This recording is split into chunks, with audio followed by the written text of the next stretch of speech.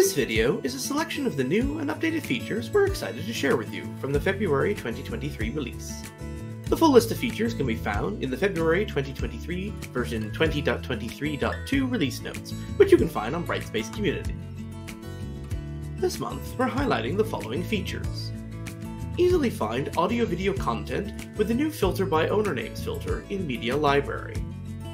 In Data Hub, the TurnItIn Submissions Brightspace dataset has updated the data type for the Field ID column, and the Quiz Objects Brightspace dataset has added the PagingTypeId column. Keep track of changes to assess rubrics with enhanced visual cues using the Rubrics tool.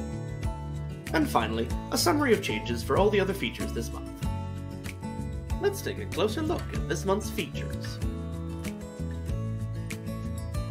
To help administrators more easily sort and find content, Media Library is updated to include a filter for sorting by a specific creator. The new ownership filter allows finding and potentially updating the creators for large groups of content. Administrators can now quickly find creators' videos or audio for transferring ownership or performing bulk actions. Previously, there was no way to filter or search by creator. In the Media Library landing page, click the Filters button to expand the drop-down menu. Click Ownership and enter the name into the search field. You can also enter partial search terms. Click the Search button, the magnifying glass, to apply the filter to the search results below. The Media Library feature is available to all clients and is automatically enabled for all administrator users with the Can Manage All Objects and relevant user management permissions.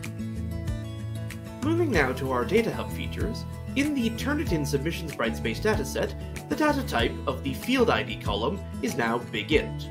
Previously, the data type for Field ID was int.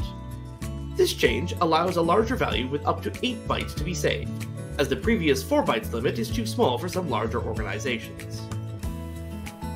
This Data Hub feature is available to all clients.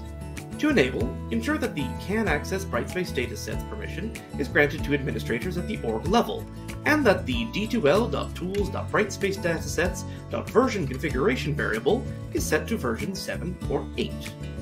Note that the new and changed datasets appear the first time the datasets run after the version update.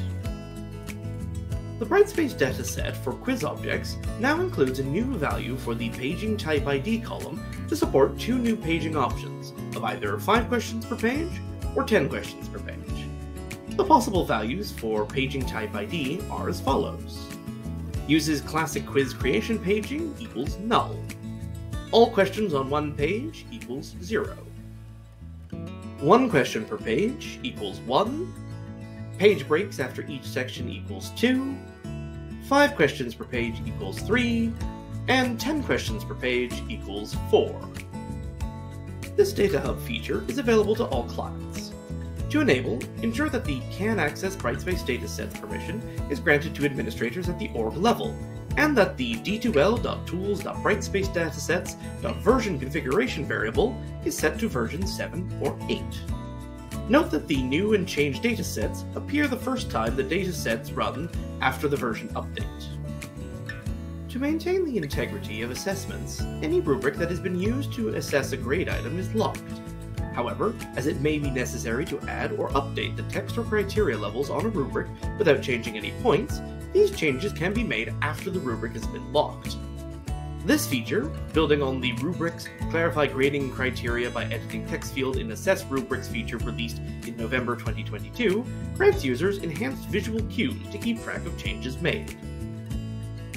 In Rubrics, navigate to a locked rubric you wish to edit and select a grid box. Enter the changes you wish to make.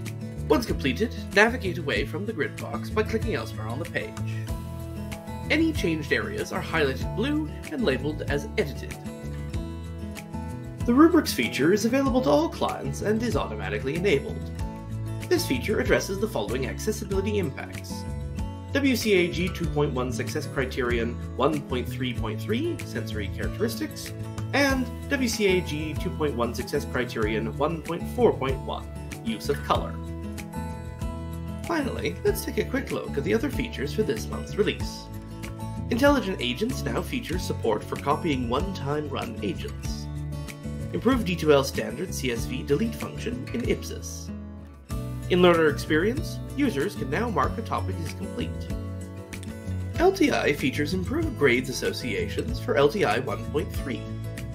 Support has been added to allow for bulk actions in Media Library. Additional paging options now in the Quizzes tool. And lastly, the Quizzes tool now allows you to add quiz availability dates to your calendar.